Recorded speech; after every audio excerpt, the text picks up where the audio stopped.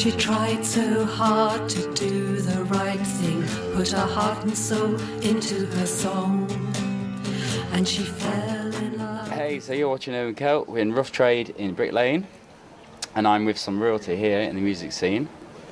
Judy Dyble. Many a collaboration, but we best know you for Fairbolt Convention. Indeed, yes. And Andy Lewis, who you're a producer, but you're also a vocalist and bass guitar player. You do bits and bobs. I'm a vocalist when the part demands it, but generally speaking, a bass player and a producer and a songwriter, and all sorts of things really. And both legends in your own right, but you've also graced the stage with other legends such as Hendrix, the late Sid Barrett. Yeah. You played with Paul Weller. Yeah, I did. Many years. Bass and vocals, actually. Well, bass mostly. Was it just bass?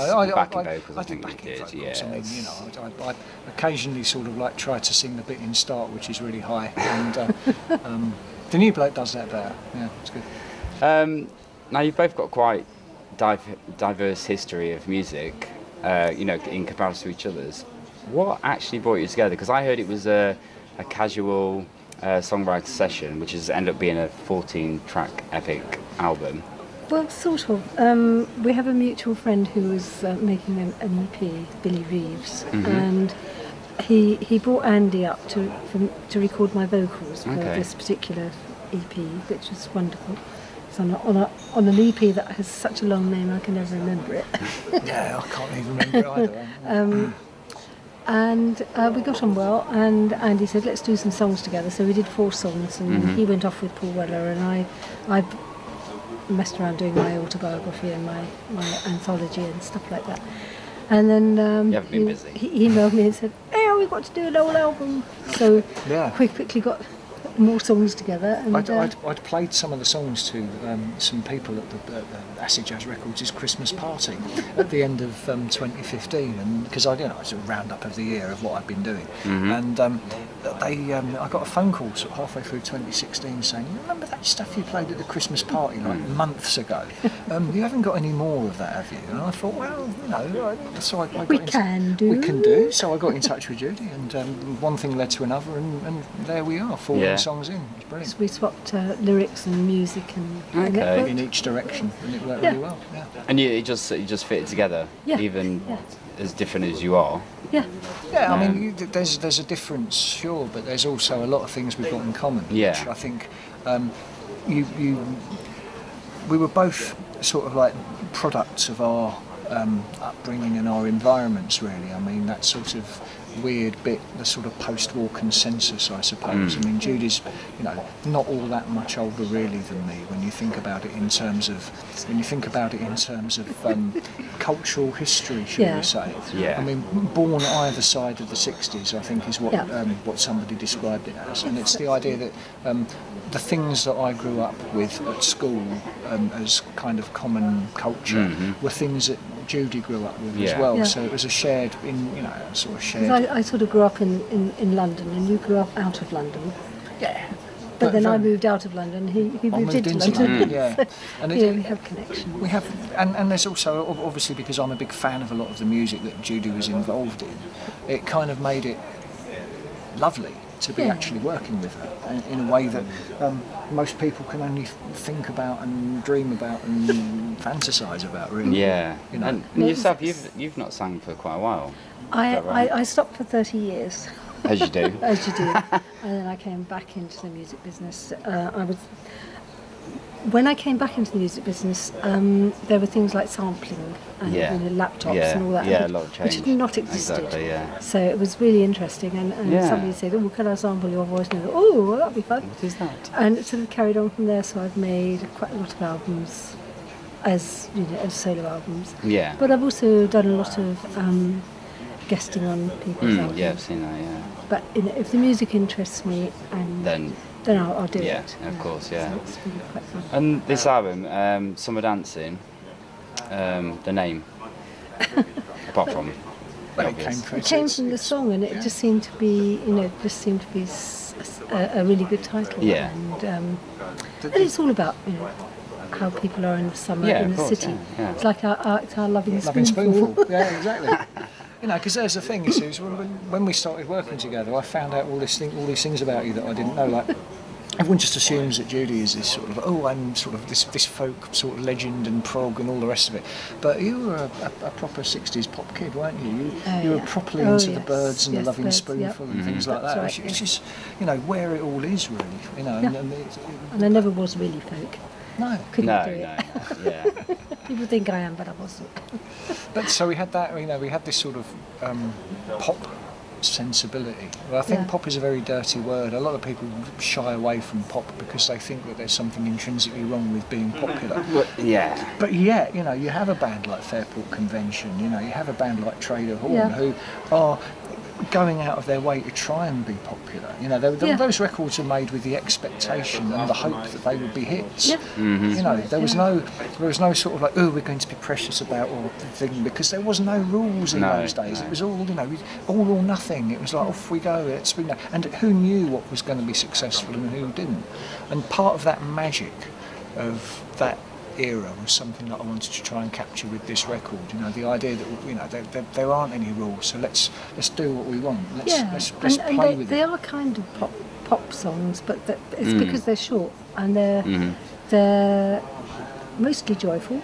Some of them aren't. No. Some of them are, but you know, it's just. But then that's just like little life, you know. patches of sunlight. Yeah, life ebbs and flows in lots of different, strange, crazy directions. You know, and that's something else that we've both got in common, in the sense that we've, you know, there's quite a lot of water has flown under our bridges one way or another. Yes, it has. We've both passed a lot of water. And I bet that was the adventure of the writing, because you was finding out more, you know, more about each other. Definitely. On the journey. How long did it take?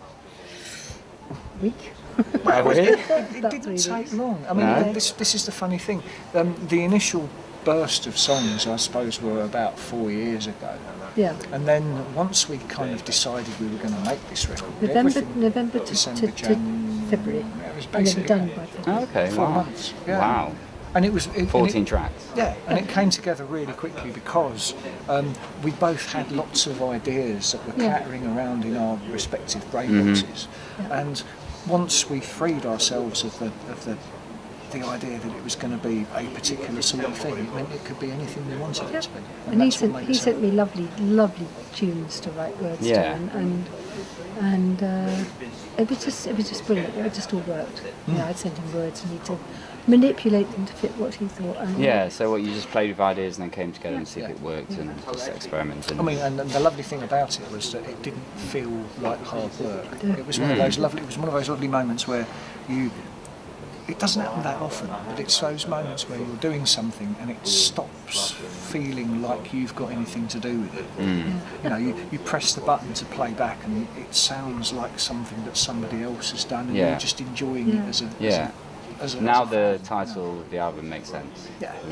I understand it more now. And it's most of the vocals were done at my house. Yeah. With my greyhound lying on the sofa, Nice. fast asleep. And a lot of the music was recorded in a garden shed in Bassetlaw. Like the good old days. Oh yeah, I mean, the funny thing is, I think that one of the lovely things about how it all came together was that we didn't trouble a recording studio for any of it really. It was very organic and spontaneous. Oh, velvet as soft as a kitten's mouth, satin as harsh as a scream, in fancy clothes of cloth like this, who knows what you dream. Fun with this album then, because it's been a fabulous gig tonight. Everyone really enjoyed it. It was great to hear you again. Yeah, I know. Which was fantastic. Strange.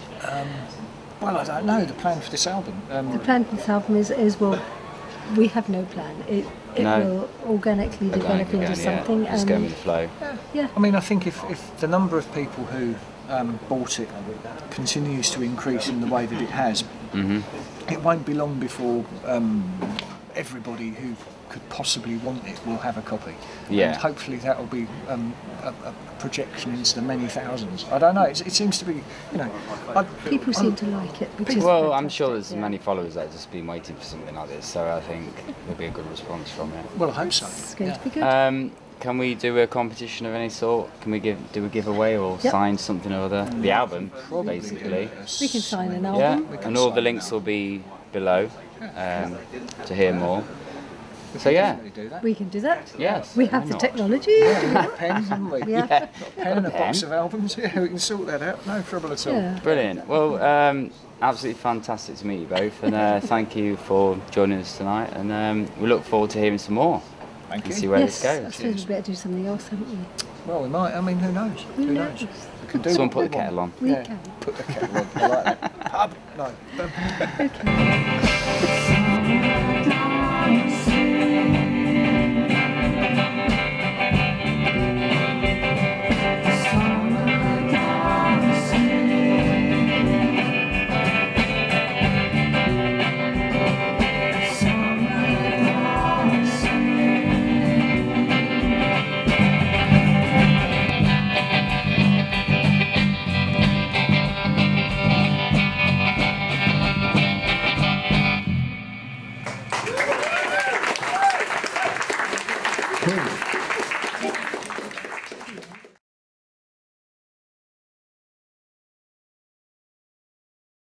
Oh no, rewind. I knew I'd say it wrong. No, there was I use Bible, not scribble. Yes.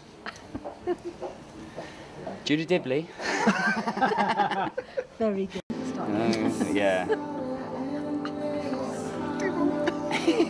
I bet you get. Hello, you're watching Urbankelt, and I'm here with a bit of royalty in the music scene. Go on, Jesus. Dibble. Right. You can call me Dibble if you like. I was just look really, really cross. Oh, and Andy Lewis. Right, let's